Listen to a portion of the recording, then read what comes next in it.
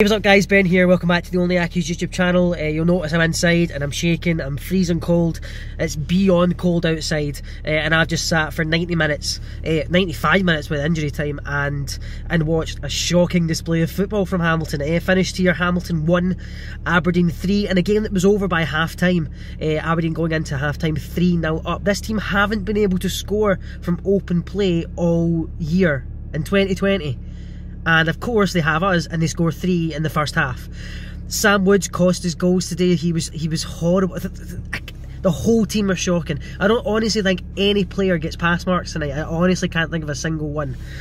Sam Woods causes the first goal, trying to take a big clean swipe at mid-air. Again, absolutely nothing. The second goal, some good little passes, but stuff that Aki should be just putting their foot through and clearing, and it falls to Niall McGinn, who finishes well, and then the final goal was a header. And like I said, over by half time, jeers around the stadium, shouts of Rice out, shouts up to the directors board where they're sitting.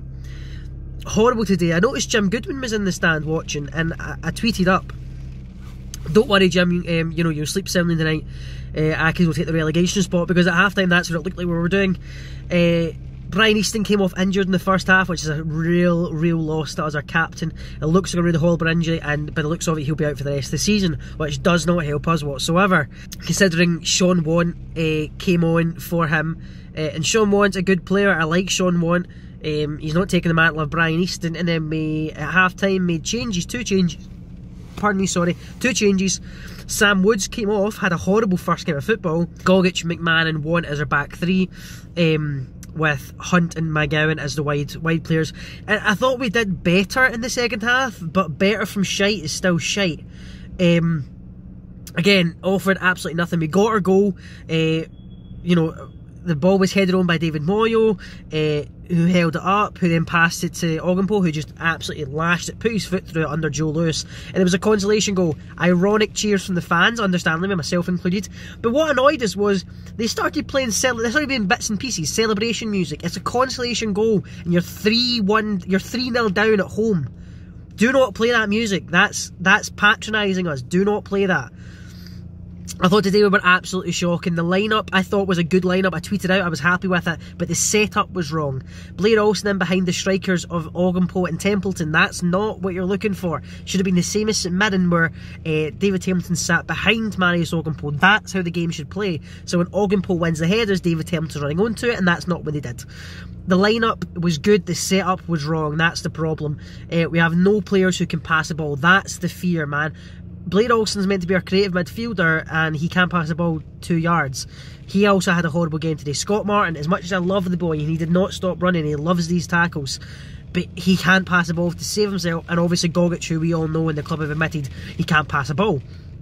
How are we expected to come and win a game of football? We boot it, hoofball. Hoofball was in full effect today. We just hoofed it up the pitch and hoped something fell. But when they've got centre backs of McKenna, Devlin and Considine, they're going to eat that up. It doesn't matter if it's Augie or Moyo, who are good in the air. They're going to eat that up all day, every day. So this kind of stuff is not good enough, and as OnlyAccies tweeted, the fans deserve better. That's going to be the title of this. That's going to be the title of this video. We deserve better, because we do. We absolutely deserve better than what we got today. No player gets a pass mark from me whatsoever. Aberdeen, quite rightfully winners. Hats off to them. They thoroughly deserved it. They didn't necessarily play well either, though. Let's keep that in mind. They did not play well today, but even their not very good was 10 times better than ours. And that's shocking. There was not a single player who looked like they cared out there tonight other than Marius Ogdenpo.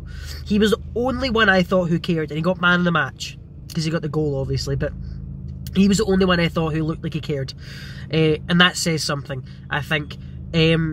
So, you know, what can you take away from the game today? Serious worries is what you can take away from the game today. Jim Goodwin was here watching, the St Mirren manager. He'll sleep soundly tonight, knowing that Accies will take a relegation spot. Now it's down to Hearts and him, I think, by the looks of it. I'm not in favour of Rice out. I don't think Rice out, but if this was any other manager, they would be in serious problems right now. I mean, other than the Motherwell win away, what have we offered really in the last games? Battered by Celtic, battered by Rangers, and now today we don't offer anything in the games, and that's the biggest trouble. Are you honestly telling me that in the prices, well, I'll talk about the prices just very briefly. It was like 25 quid or something for an adult tonight. The game's live on Sky Sports. The weather is shocking. It's freezing cold. I'm expecting adults to pay 25 quid.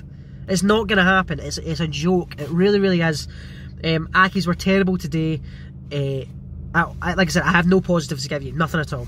Next up is Hearts on Saturday away, which this game was a must-win game for me. I don't know what Hearts is now. Hearts is a simple, if we lose, we're relegated. Because if Hearts pick up points, we're in big trouble.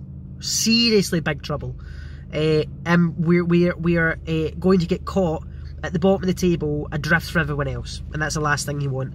I don't really know much else I can say.